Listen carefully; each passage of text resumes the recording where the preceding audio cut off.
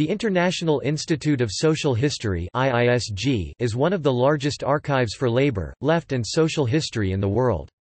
It is an independent scientific institute in Amsterdam. The IISG is part of the Royal Netherlands Academy of Arts and Sciences. It was founded in 1935 by Nicolaas Posthumus. The large archives of the institute, ca. 50 kilometers, harbor invaluable and extensive papers of several international social movements and currents, including papers of individuals such as Rosa Luxemburg, Friedrich Engels, Karl Marx and Mikhail Bakunin.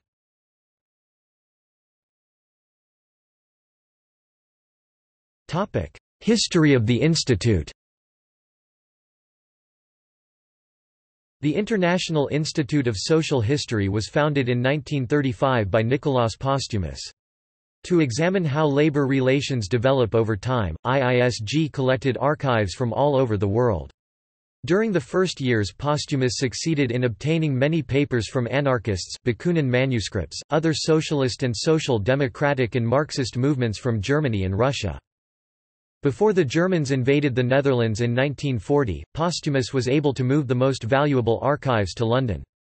During the war, many remaining IISG archives were transported to Nazi Germany.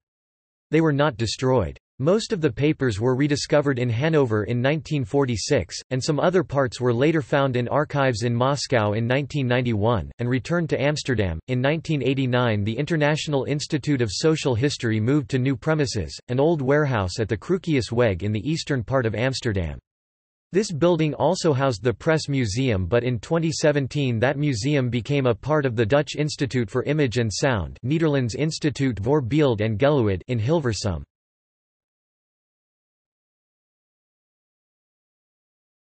Topic: Archives. The personal archives at the International Institute of Social History are extensive, including among many others the collections of the papers of Diego Abad de Santillan, Alexander Atabekian, Angelika Balabanov, Bernd Carlson, Ruth Fischer, Emma Goldman, Rudolf Hilferding, Karl Kautsky, Gustav Landauer, Arthur Lenning, Max Nettlau, Theodor Liebknecht, Thomas Sick, André Gunder Frank and Leon Trotsky. There are also many institutional archives, among which the archives of the Russian Socialist Revolutionary Party, the Red Army faction and the International Confederation of Free Trade Unions, well over 200 meters. One of its most famous archives are the archives of the Confederación Nacional del Trabajo (CNT) and its political arm, the Federación Anarquista Ibérica (FAI).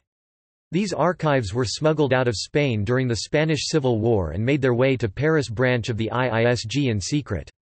The archives contain information regarding military activities, correspondence and financial documents. Other anarchist archives were destroyed during the war or remain lost, which makes these collection in the IISG all the more valuable. In the last decades, the IISG also acquired the archives of Greenpeace and Amnesty International.